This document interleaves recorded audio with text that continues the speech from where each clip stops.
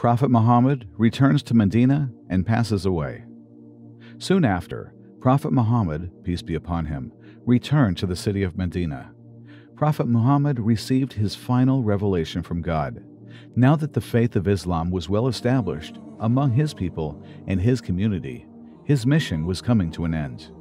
Soon after that, Prophet Muhammad, peace be upon him, fell ill for 10 to 12 days or so as his fever worsened in the house of his wife Aisha, peace be upon her, the mother of believers.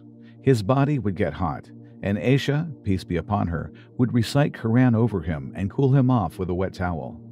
He then sadly passes away on the lap of his wife Aisha, peace be upon her. His companions were in shock and very sad about this tragedy. He was buried in the exact place he died, and his companions prayed for him individually. Today, millions of Muslims go to Medina and send their salutations to our blessed Prophet. In the Holy Quran, God states that He did not send Prophet Muhammad, peace be upon him, except as a mercy for humanity.